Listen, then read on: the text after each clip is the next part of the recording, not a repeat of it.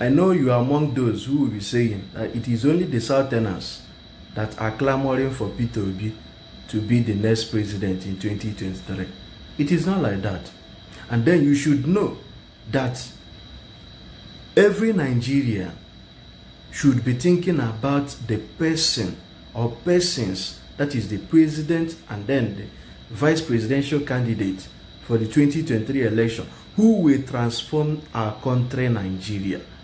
So what we should have as our target is, who is that person that will transform our country, Nigeria?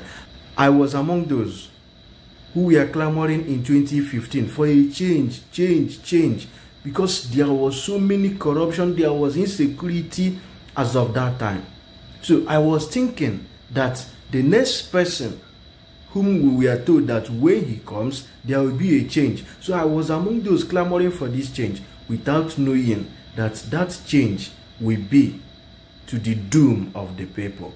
Listen to this Northerner talking about what we have in mind as putting a person that will transform our country, Nigeria, in the seat. Listen to him, my people.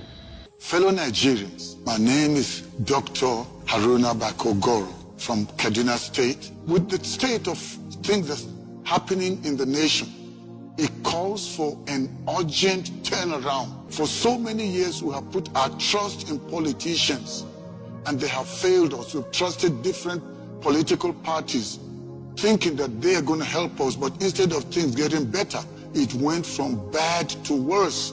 Corruption was just too much. Then Boko Haram virtually took over many local governments in the northeast.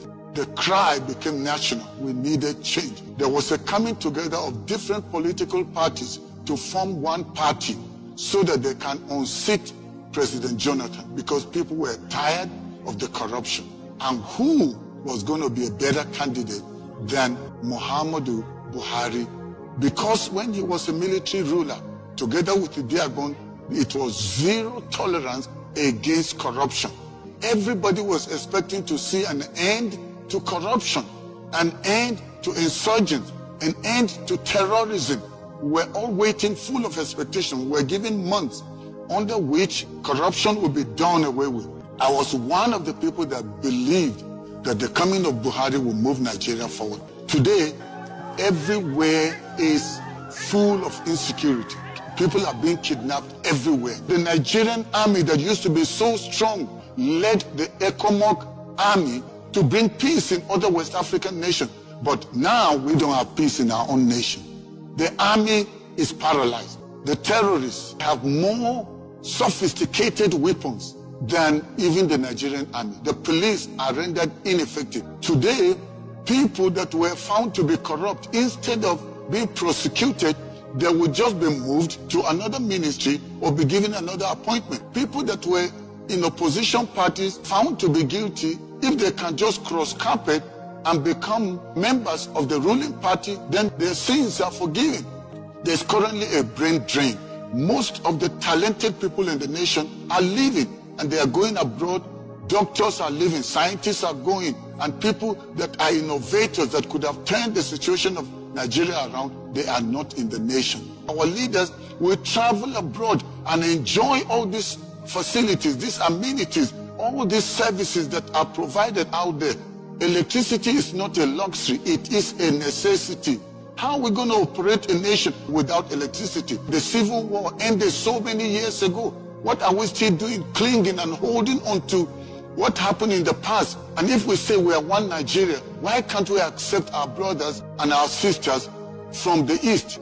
It is so vital and it's so important that every tribe come together, irrespective of where you live. Hey, Northerners, it's time for us to wake up. Let's stop voting based on selfish sentiments. They keep deceiving us. Where do we have Almajiris? They are made to be beggars on the street. Are you not tired of this recycled politician? They have stolen enough. It's time to raise up a new generation of leaders, not politicians. Use the power you have, the power of choice.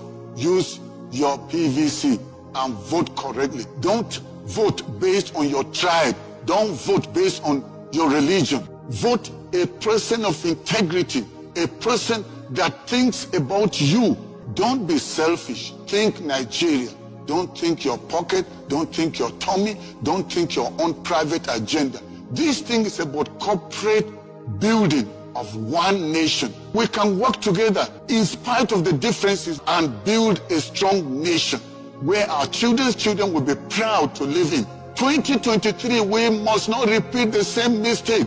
We need a leader that will come and put agriculture where it should be so we can start producing for ourselves and start exporting. I speak to you, my northern brothers and sisters. Let's keep aside this sentiment. It is time. Let's vote a person that has our interest at heart. A new Nigeria is possible. I believe Peter will be teaming up together with Ahmed Yusuf.